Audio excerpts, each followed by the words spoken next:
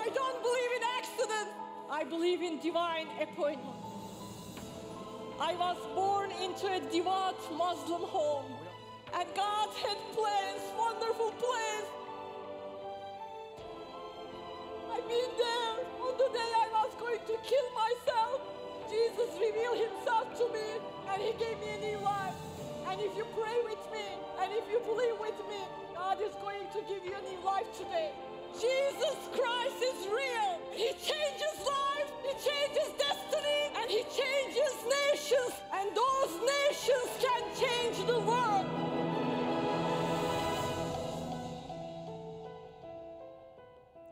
Second Corinthians 3:18. Hallelujah. 3:17. Now the Lord is the Spirit.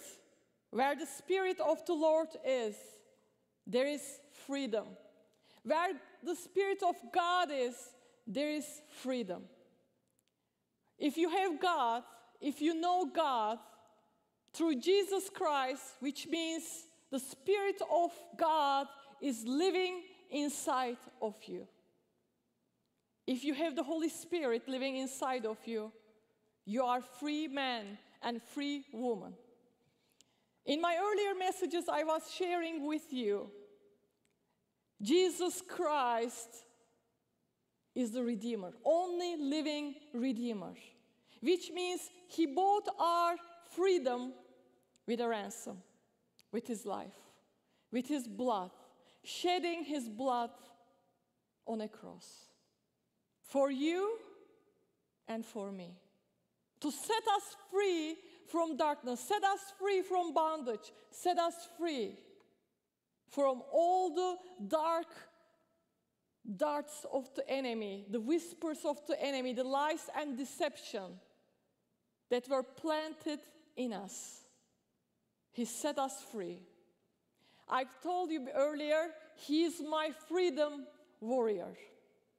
If you are in Christ, you are free. You must be free. But it is not that easy.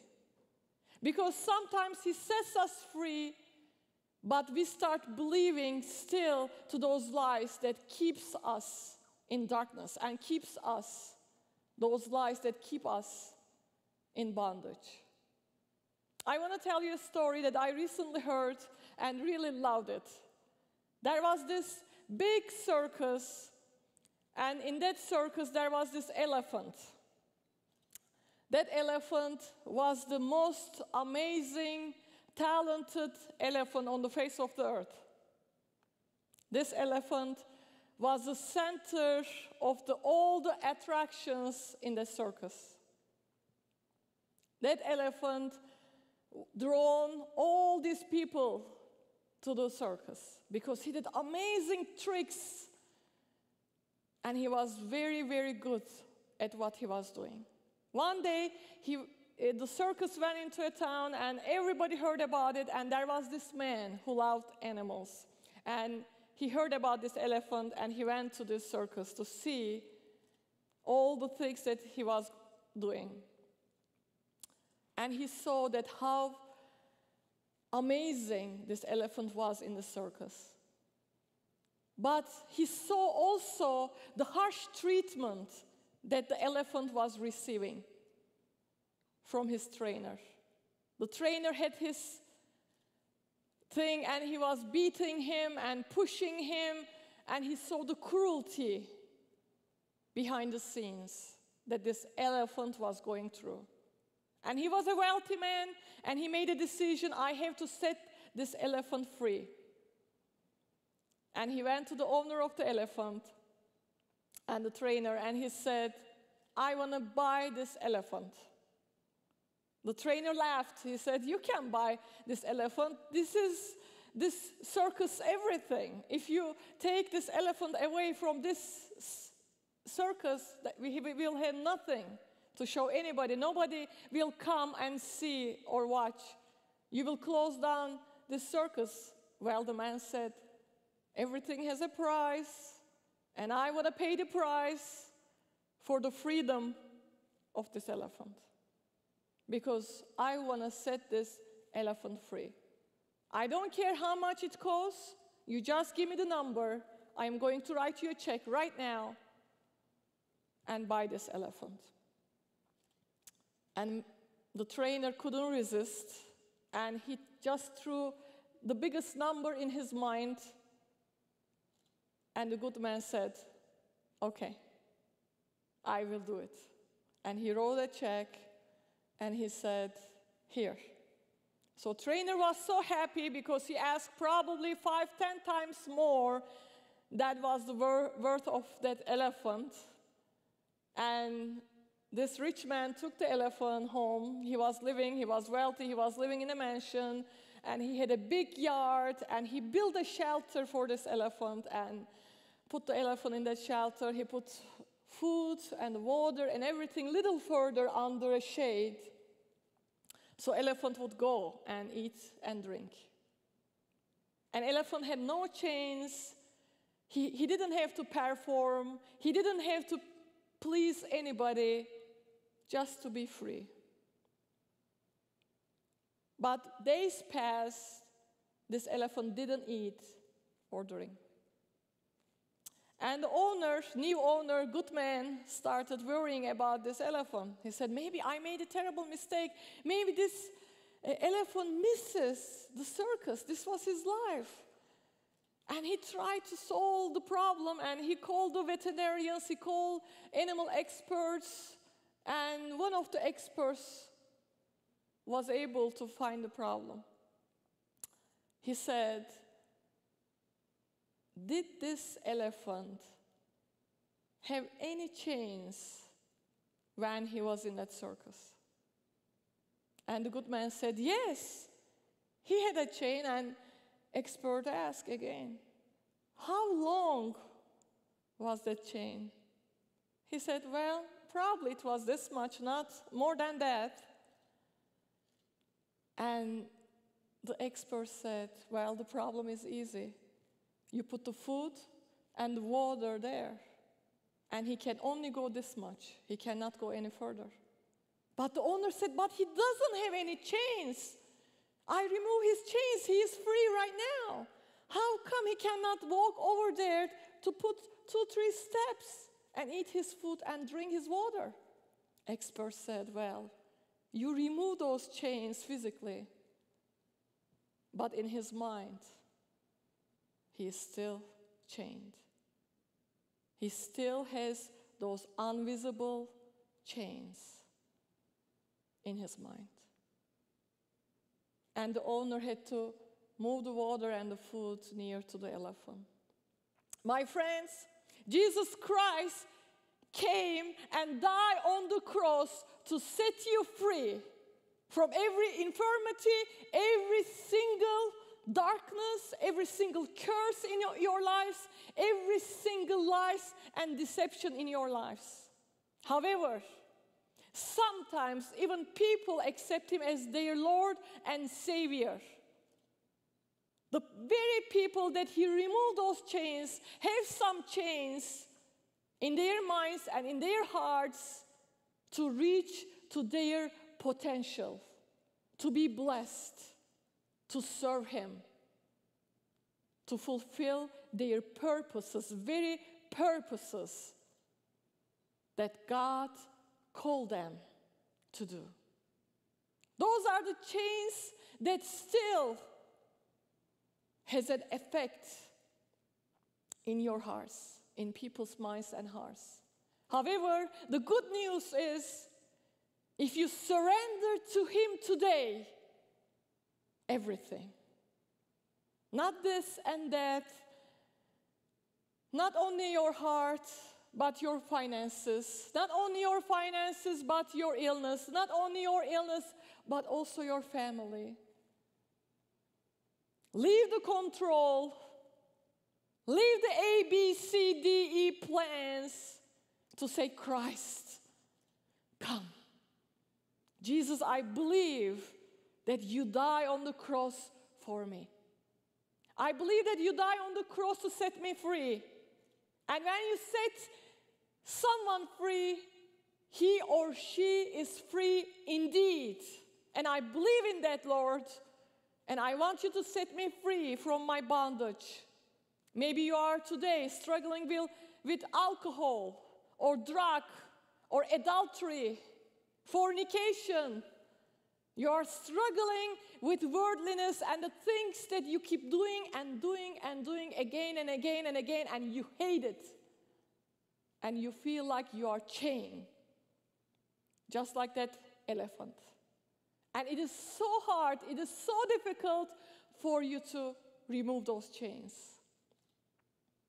Well, the good news is you don't have to do it by yourself.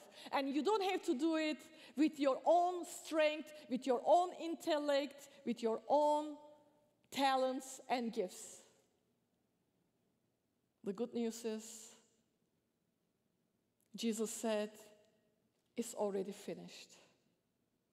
It is finished at the cross. Today, whatever your chain is, maybe you want to do it right now, holding your chains, invisible chains, and say, set me free. I receive you as my Lord and Savior, or I rededicate my life to you, or I have been walking with you, but I still had these chains of unforgiveness, chains of lies, chains of many, many, many things, stuff going in my life, issues.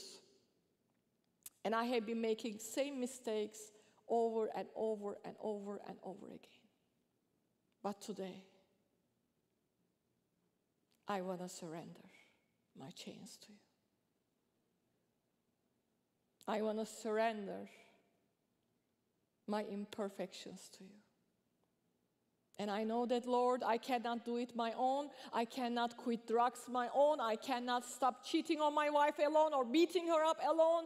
I cannot stop being angry and acting hostile to other people alone by myself. But with you, Jesus. Because where your spirit lives, there's freedom. And I want you to come and set me free. Set me free today, Lord. Hallelujah. And today, God wants to set us free from judgment. One thing that I want to talk to you is about judgment. We judge, especially coming from Middle East, I know what judgment is. We all pass judgment because it is part of religion, it is part of religious spirit in our nations. We judge people. Because we try to please God with our appearances, covering the head, praying 5 times a day, fasting during the month of Ramadan, and we try to attain the goal of salvation without any promise, without knowing that God loves us or accepts us. We try to attain the goal without never hearing from Him, without having no relationship with God by ourselves. Because most worship, and I used to worship a God that never answers, never hears, and never once says, I love you. I love you. No matter who you are, no matter how much you messed up, no matter how much you lied and cheated, ruin your life and ruin the lives of others, I love you. When you have self-righteousness, you judge others. The worst part about judging others is people who judge others hardest, they judge themselves harder. God wants to set you free from judgment. Because He says in His word, do not judge, or you too will be judged. For in the same way, in Matthew 7, for in the same way you judge others, you will be judged. And with the measure you use, it will be measured to you. Why do you look at the speck of sawdust in your brother's eye and pay no attention to the plank in your own eyes. How can you say to your brother, let me take the speck out of your eye, when all the time there's a plank, huge one, in your own eye? You hypocrite. First take the plank out of your own eye, and then you will see clearly to remove the speck from your brother's eye. Bible says we all sin, and we all fell short from the glory of God. We all sin. We are all sinners. We are all crippled, all blind, all deaf, all mute. We are all handicaps. So we can use the hands of God and be healed for His glory. So we all can need God in something. Because if we are perfect, we don't need God. But He's the only one perfect. And sometimes the crippled one points his finger at the one who is deaf and says, why can't you hear? And the other one says, why can't you walk? And the deaf looks at the blind and say, why can't you see? And the blind says, why can't you hear? I recently saw on Facebook someone said, don't judge others because they have not committed the same sin you are committing. Because it's not your shortcoming, doesn't mean it is someone else's. It's not someone else's. No one understands. No one does what is right. They all sin. They all became blind. They all made mistakes. So they can need me. But we are not talking a judgmental, angry God that's sitting on His throne and waiting for you to make a mistake to hit you on the head or send you to hell. I was worshiping and believing in a God once upon a time. That God was angry, that God was mean, and He was waiting to judge me and send me to hell. People ask me, oh, we all worship, or tell me, we all worship same God. What a lie. What a lie. Recently, a man in one of those conferences I was speaking came up to me after my speech, and he was a Muslim man from Egypt. He said, I have one question for you. Do we worship same God? And I asked his name. He said his name is Mark. I'm not giving his real name. Let's say his name is Mark. I said, well, I know another person whose name is Mark. I know another one whose name is Mark. Are you all same person? He said, no. I said, of course not. You all have different likes, dislikes, personalities, characters. Physically, emotionally, spiritually, you are three different people, or four. How many Marks in the world? It's the same way. People may call Him God. You call your God, God, your Allah, God, but His character, His attributes, His personality is completely different than my God. You may call Him G-O-D, God, but it's not the same person we are talking about. If you look at the Bible, and my major is literature, I can read 2-3 books and can tell you at least if they are written by the same author. Same writer wrote them or not. And when I look at the Old Testament and New Testament and the Quran, I can tell you they are not written by the same person. Then you have to make a decision who your God is. But my point is, I used to worship to a God who told me to go die and kill in His name, which I was ready to do so. But now I worship a God who came and died on the cross for me. What a difference. One day, we all will come face to face with him. Whether he's going to be your judge, I heard, my friend said he heard from a preacher, whether he is going to judge you or he's going to be by you. He's the ultimate judge. And the moment we judge others, we are trying to take his seat of judgment, his position of judgment, and saying, my scales are right. Sometimes we speak about things that we do not know completely. We pass judgment and we play God. Thank God, God does not judge like us. Because his word says when Prophet Samuel was looking at Jesse's sons and trying to hear from God which one was going to be the next king in Israel for Israel, God said, none of them. Man looks at the appearance, but I look at the heart. Isn't it amazing?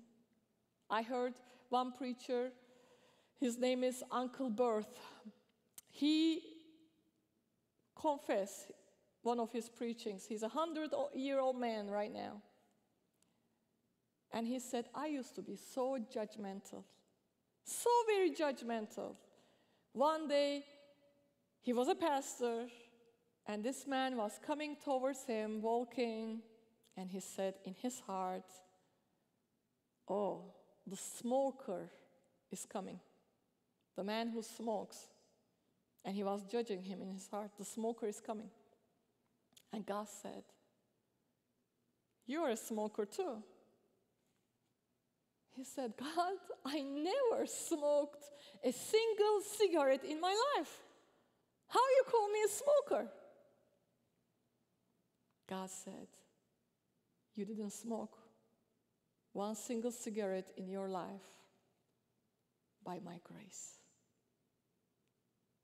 by my help. And at that moment, he repented.